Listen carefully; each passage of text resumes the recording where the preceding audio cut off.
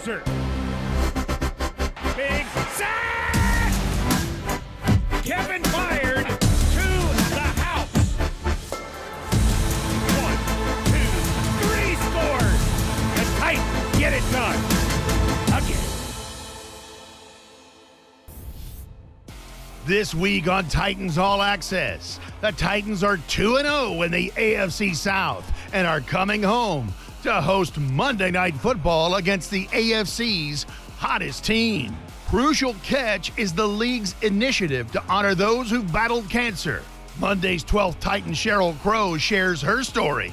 Ben Jones is known for his toughness and is this week's Nissan Insider.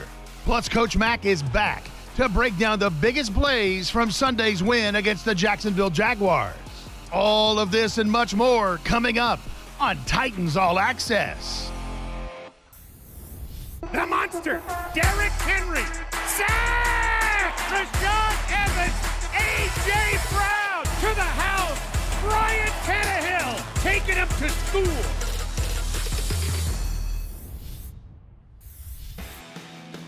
Welcome to the BetMGM studio and Titans All Access. With Amie Wells, I'm Mike Keith.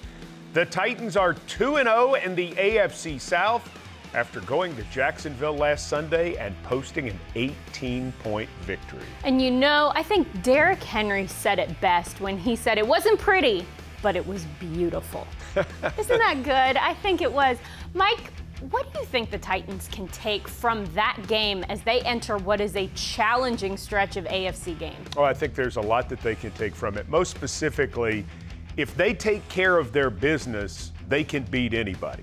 And that is if they play good third down defense, if they do well themselves offensively on third down, and in the red zone they score touchdowns, and if they don't make big mistakes. There's a lot to improve on from that game. It wasn't pretty, but it was beautiful because it was a win. But what you take away is the big things they did well. If the Titans can take care of the little things and continue to take care of the big things, they can be successful the rest of the way. Well, and the Titans are getting ready to play on a big stage on Monday Night Football. What do you remember from Monday Night Football games? I remember every Monday Night Football game the Titans have ever played. Two of my favorites, 2007 at the Superdome. Mr. Monday Night, Keith Bulluck called his shot. He said, I'm going to play big. He intercepted 3 passes. He became Mr. Monday Night that evening, September 24th, 2007. And the following year, the year the Titans started 10-0 and won the AFC South, 2008, Monday Night Football against the rival Colts, code blue for the first time at Nissan Stadium. Huge 4th down stop, turns the game around. Titans go on to win, to basically that night clinch the division. Those are the two that really jump out to me. And this Monday night against the Bills, it could be another great one overall. I hope so. Undoubtedly. So we're going to talk about Crucial Catch in this program, something very important from the National Football League. And I was so excited to talk with somebody who's going to be a big part of this on Monday night, the great artist Sheryl Crow. But up next on Titans All Access, another big star, Ben Jones, sits down with our Amie Wells and the Nissan Insider. Stay tuned for that. The mayor of Murfreesboro, Kevin Byard, is known for his ball hawk skills, and on Sunday, number 31 did something he's never done in his NFL career. Here's Dave McGinnis with the analysis. This is Coach Mack. Welcome to this week's Beneath the Surface, powered by Microsoft Surface. First third down of the ball game. Watch Trevor Lawrence take the snap. He starts to look to his left, very well covered downfield, so he goes to his check down, his tight end on a flat route to the outside. Great trigger by Elijah Molden. Breaks on the ball, puts his head across the bow, ball is out. Kevin Byard, the entire defense is racing to the football. Pick it up and go with it. Let the officials sort it out. The officials sorted it out correctly. Touchdown Titans. Huge way to open the ball game for the Titans defense. We welcome you back to Titans All Access from the BetMGM studio. A lot of stars on this edition of Titans All Access, including one that's clearly a star within the Titans locker room, and I'm talking about Ben Jones. A longtime outstanding center for the Tennessee Titans, Ben Jones is one of the most respected players in the Titans locker room. And as our Amie Wells sits down with him for Nissan Insider. Ben Jones lays out the parts of the game that are still important to keep him playing well into his 30s.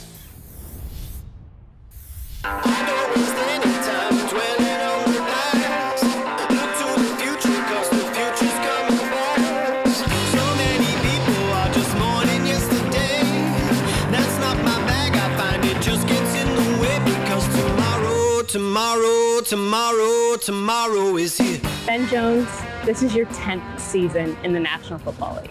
10 years. Why are you still here? Like, why are you still doing this? You've been successful, you've made some good money, you're a great teammate, you've proven everything. Why do you come back? I'm a competitor, and the reason I play this sport is to win a championship, and I don't have that yet. And I've been close, I've won division championship, Russian titles, but I play this game to win a championship, and that's what I want to do. How is it different now than it was in your first couple years in the National Football League? The first couple years, you're trying to figure out what the NFL is about. How do you stay in this league? Because they always tell you NFL stands for not for long, and you don't want to be going across the ticker. You don't want to ever get cut. And I didn't want to disappoint my family, so I found a veteran, stuck in his hip pocket, and kind of learned the ropes. And now I've been in his 10 years, and now I'm the guy who's bringing the young kids along, molding this, and trying to be the foundation blocks in this team to win a championship.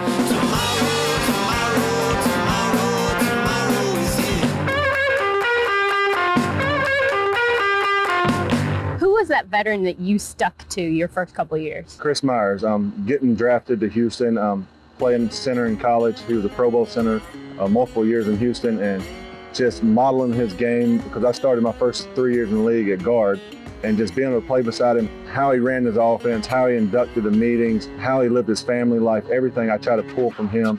And then after him retiring, I transitioned back to center, and literally since then I've tried to model my game after him, how to be a leader in the locker room and from having a family at home. Now, when a young guy comes in, if they're smart, they'll attach themselves to a guy like you who's had some longevity and experience. What are you looking for in a young guy that you say, that guy's got it? Yeah, you want a kid who's eager to learn and can do it day in and day out. You don't want a guy who just flashes. You want a guy who's going to come out to work every day and try to get better, because this is a long season, it's a long thing. Anybody can be good for a day. You got to stack days together, day in and day out, and you got to put, this offensive line's not pretty. You can have 60 great plays and one bad play and you had a bad game. So it's about being consistent and doing it day in and day out. What can you do to try and increase your consistency, I guess? What do you work on specifically to either get your body right or your mind right, or some combination of both? Right, for me, being consistent is making all the calls in the O-line, getting them out quick so everybody else don't have to think. My job is to get everybody set so we can go out there and not have to think about, hey, what's going on? I want to be crystal clear, and guys can go out there and let it loose and have fun. Now let me throw a stat at you. The Tennessee Titans, as it stands right now, the offensive line is the 4th oldest line in the National Football League. Does that make you feel old, personally? When I got here 6 years ago, I think we were the youngest. I was the oldest guy going into year 5. And now being 32 years old, I just think we're a little wiser. We know how to work. We know we got to earn it every day. And we have a bunch of guys who are competing for that same goal. We want to win a championship. It's got to be useful, too, that you've grown up together. So many people on this offensive line know each other, know the ins and outs, because that chemistry is so important, right? Playing beside Roger and Nate now going on for 3 years, you build a bond. You kind of know where they're going to be, but you still got to earn it every day. No matter our success over the past couple of years, we want to be better. We want to be the Russian title. We're trying to win the championship. It's not just, oh, win the division, win home game. We want to take it all the way, and we're just doing building blocks. And as an older guy, you're taking it one play at a time.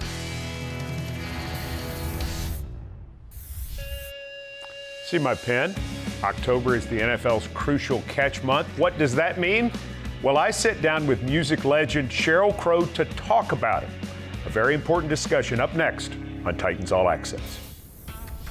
Welcome back to Titans All Access in the BetMGM studio. And as you know, October is Breast Cancer Awareness Month. So the National Football League is highlighting all types of cancer in their Crucial Catch games. And this upcoming week happens to be the Titans' Crucial Catch game. And there's no better way to celebrate that than to have Sheryl Crow as the Titans' 12th Titan. Mike Keith had the chance to talk to her and have a very important conversation. Check this out. I want to go back to 2006. Here you are. You've won 9 Grammys. You've sold 50 million records. Tuesday Night Music Club's one of my favorite albums ever. It's one of the most iconic albums of the 90s for sure. I mean, you're on a roll, and it's time for a mammogram. You nearly blow it off? Is that true? I did. I was going through some personal stuff. I didn't feel like stopping everything to go to just an appointment. It wasn't that I was worried about having breast cancer, because I didn't have anybody in my family that had it. I was very fit at the time, taking care of myself, and I just didn't think I was a candidate for having a diagnosis of something that could be life-threatening, and so I almost put it off. It was also Grammys week, and it just seemed like it's just not good timing. But I had seen my gynecologist earlier, and she said, look, we don't put these things off because timing is everything. Even though it might not be good timing for you, it matters. And so I went, and they called me back, and I had a needle biopsy just on something that looked routinely suspect, and turned out it was invasive cancer. And it was a showstopper. I mean, if you think that you control everything in your life, you are so wrong. And it takes those moments where life comes kind of screeching to a halt to realize that there are some things that are just out of your control. And early detection is our best weapon. And that's really true across the board for all cancers. So personal when you go through something like this and you talk about it so openly. Is the early detection part of it now something you feel like is your mission to get across to people? Yeah, I would not have chosen to be the poster child for cancer. There are lots of other things I'd rather draw attention to. But this felt so immediate to me and vital to me, because when you get diagnosed with cancer or any life-threatening illness, it's not just you that gets diagnosed. It's your family, it's your friend base, it's your posse, your tribe. For me, it was not just my family, it was my whole work family. Everybody got put on hold. And not only does that happen, but it also brings mortality into the spectrum. You start realizing, wow, life is short and I am not invincible. And it makes you look at things that not only are hard to look at, but that change the way you look at everything from that point on.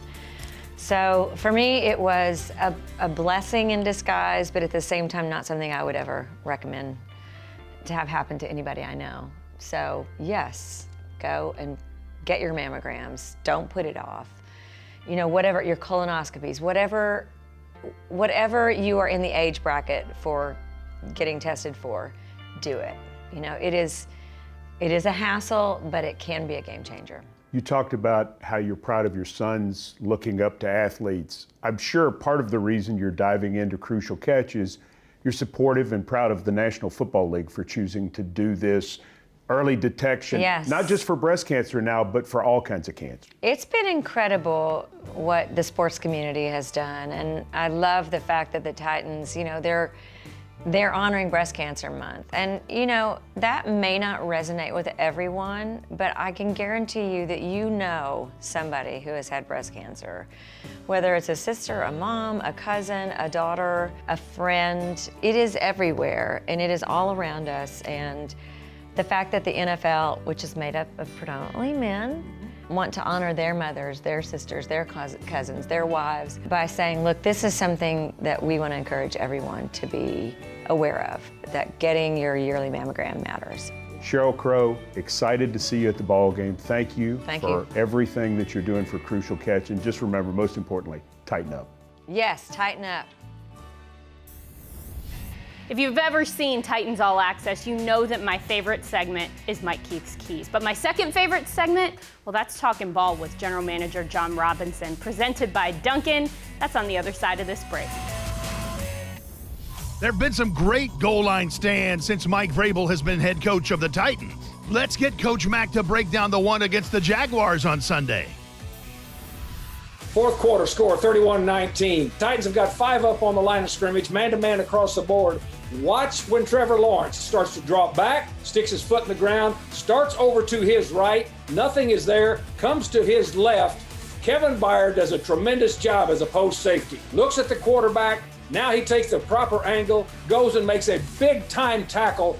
This leads to the 4th and 1, 4th and a blade of grass. Watch Tierre Tart. Tierre Tart does a tremendous job of getting off on the football, gets skinny for a big man, explodes into the backfield, forces the running back to go immediately lateral. Chris Jackson makes a tremendous across-the-bow tackle, and then here comes the cavalry. Everybody racing to the football. This is as good a goal line defense as you're ever going to see in the National Football League at a very critical point in this football game. It's time to talk ball with General Manager John Robinson, presented by Duncan. And let's start with offensive improvement at Jacksonville. Titans, much better job, third down offense, red zone offense at Jacksonville over what happened against the Jets. What did you see in terms of that improvement? Well, it was certainly a point of emphasis throughout the course of the week. You know, offensively getting into drives, staying into drives, pushing the ball downfield, converting on third down, moving the line of scrimmage, controlling the line of scrimmage, and then when we got down to the red zone, coming away with touchdowns. It's so important and so pivotal, you know, certainly in those division matchups. All right, third down defense, good at Jacksonville again. Third down defense is much improved over last year. Why do you think that is? Another point of emphasis in the offseason and certainly through training camp in the first few weeks of the season here, you know, it's all about rushing coverage on third down, and you're not always going to rack up 5 or 6 sacks a game, but if you can move that quarterback off the spot, you know, get him moving around in the pocket, force an errant throw, plaster coverage-wise by the DBs, you know, it gives us a really good chance to get off the field on third down. Wide receiver Marcus Johnson comes off injured reserve, 3 catches for 52 yards. What does Marcus Johnson add to the Titans wide receiver core? Yeah, he's done a nice job. You know, he spent time on our practice squad a little bit last year. He's got good size, he's got good speed, good route running ability, he contributes in the kicking game. Certainly came up with some big plays for us Sunday in the Jacksonville win. Turn to the Buffalo game for Monday Night Football. Bills are said to be a passing team, and yet they're rushing for 140 yards per game. How are they doing that? Good offensive line. You know, it all starts up front with those guys. They've played together for a long time now. They know, you know, the nuances that each other bring to the game, to their position groups. They spread you out personnel-wise a little bit to try to get a defender removed from the box. Moss and Singletary, both good backs, and this Josh Allen is playing lights out. He's certainly good throwing it, but he's a problem in the run game, tucking it and running. Okay, so finally, this is your 4th straight year to play Buffalo in October. It's very strange schedule-wise. Does it help your preparation that you have seen them each of the last 3 years? From a personnel familiarity standpoint, it does, Mike. You know, you kind of know the skill sets, the strengths, and, you know, what weaknesses certain players might have. You're familiar with them because you've seen them every single year. There's not a ton of turnover roster-wise, year in and year out, and they're a good football team. They've added some pieces. They've changed and added a few wrinkles into their offensive and defensive schemes, and it's going to be a tough game. John, look forward to seeing you Monday night at Nissan Stadium. Yeah, I'm excited, Mike. Talking Ball with John Robinson, presented by Duncan, every week on Titans All Access. Amie Wells rejoins me to continue the show right after this. Once again, King Henry reigns supreme against his hometown team. Dave McGinnis is back to look at his 3 touchdowns in Jacksonville. The Yulee Bulldozer. This is the first of his 3 touchdowns. Watch the blocking up front. As the ball is snapped, Derrick Henry takes 1 step to his right in an I formation, puts his helmet right in the back of his fullback, blasts him into the end zone. Touchdown Titans, the first of 3 for Derrick Henry. Second touchdown coming up. Watch the guard and the tackle, double team and move up to the second level. Ben Jones does a tremendous job blocking back on number 90. The hole opens. This is a massive, massive hole, untouched to the end zone. This is a beautifully blocked play from 5-yard line zone in. Third and final touchdown for Derrick Henry. Watch the get off and watch the knockback from the entire Titans offensive front. Derrick Henry's got a full head of steam going downhill. Third touchdown for the Titans. This is a great example of the Tennessee Titans and their run game wearing an opponent down throughout the course of the ball game.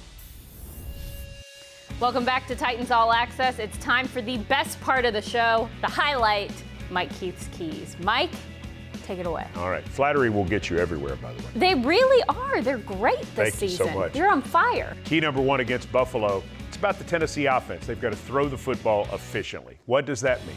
Complete a high percentage of passes, don't drop the ball, and have some good run after the catch. Buffalo has an outstanding defense, You've got to take advantage of your opportunities. You can't miss completions. You've got to stay on the field, make things happen in the passing game in order to open up the running game. That means you've got to throw the football efficiently. All right, what's key number 2? Time of possession. Same sort of general premise. If you throw the football efficiently and you run it, you can keep it for 35, 36, 37 minutes, which would be a great goal for the Tennessee offense. Because Buffalo's offense is so good, you want to keep them off the field. You help your own defense by winning time of possession if you're the Titans offense. All right, what's the final key? The final key in the ball game is just understanding that Buffalo's offense is so explosive. You cannot allow big plays. This has been a huge problem for the Titans in the last 2 games. They have got to make Buffalo drive the football.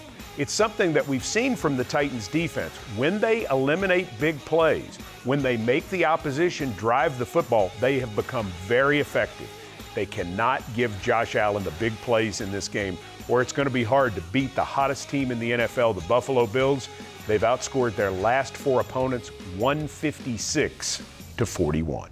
All right, so do everything right on offense and defense, and you should probably be okay. That's it. All right. Just win the game. That's the key.